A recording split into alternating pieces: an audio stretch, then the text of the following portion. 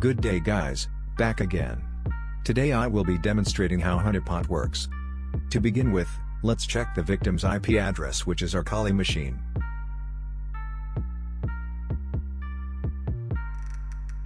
As well as the attacker's IP address, which is our Windows machine.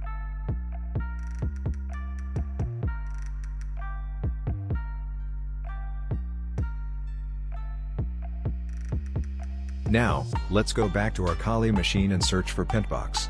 Pentbox is a script written in Ruby which is readily available in GitHub.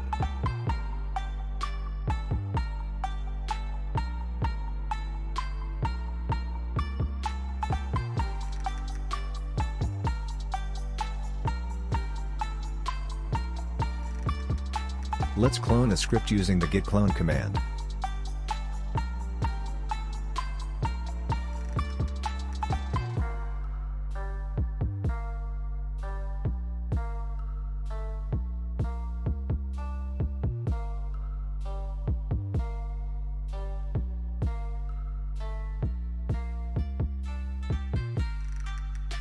After the successful cloning, let's change directory to Pentbox and extract the tar file.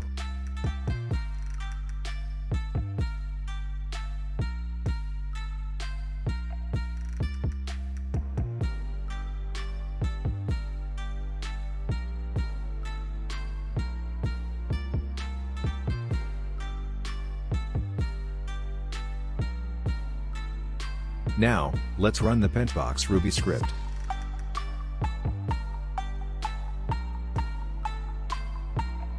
We will choose Network Tools.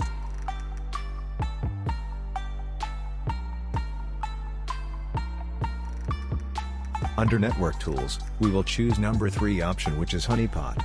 Under Honeypot, we have 2 options. The first one is auto configuration followed by manual. We will do the auto config first.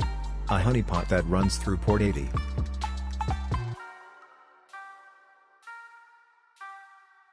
Since we have activated the Honeypot through port 80, we will connect to our victim's machine through web browser.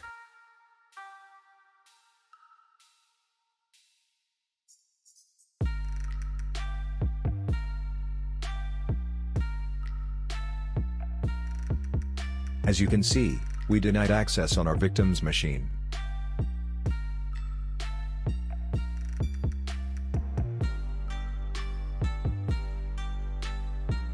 Going back to our Kali machine. Intrusion attempt was detected and logged.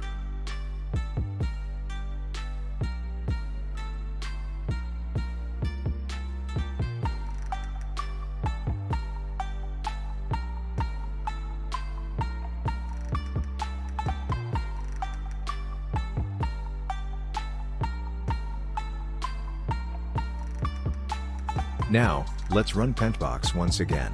And this time we will use the manual configuration.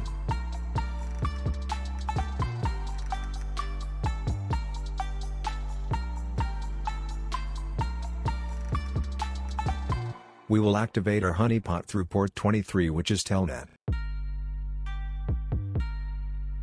Also, we can create a message intended for our attacker upon disconnection.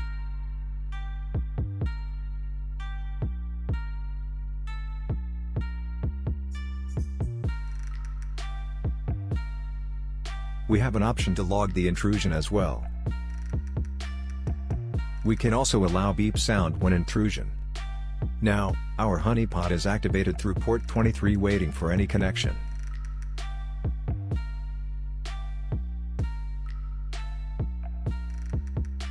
On our attacker's machine, we need to enable Telnet client.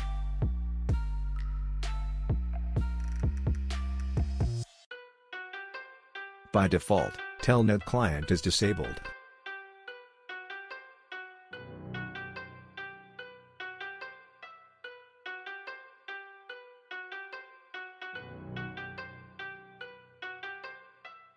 Let's try to connect to our victim's machine through Telnet.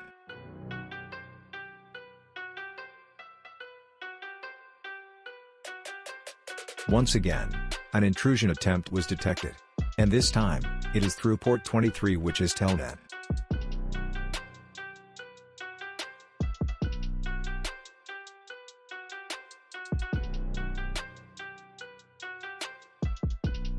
As you can see, the message that we have created a while ago was prompted to our attacker's machine upon disconnection.